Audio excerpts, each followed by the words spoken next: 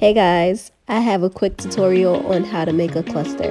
You want to start with 6 to 8 balloons, whether 16 or 12 inches.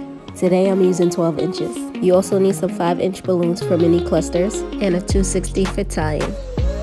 First we want to blow up the balloon and release some air to create the perfect circle. Yeah, and then we tie and you just created your first dupe. And we just repeat the process with all 8 balloons. Once all the balloons are blown up, we start creating the clusters. So we intertwine the 2 dupes and create a quad.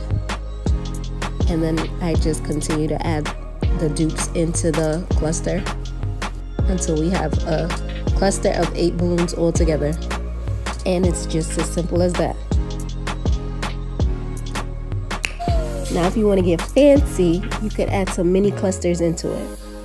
I'm using the 5-inch balloons and just repeating the process of how I did the other balloons. The mini clusters, you could make a quad or a cluster. I'm making a quad with just 4 balloons and adding it into the cluster.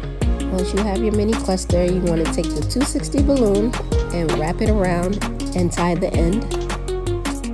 See, easy peasy. Now we're ready to tie it into our cluster. All you do is take this 260 and wrap it around one of the balloons in the cluster and it should be secure. And it's as simple as that. It's the perfect way to jazz up any backdrop. Thanks for watching guys, and if you like this video, make sure to subscribe to my YouTube channel for more tips and tricks. Mwah!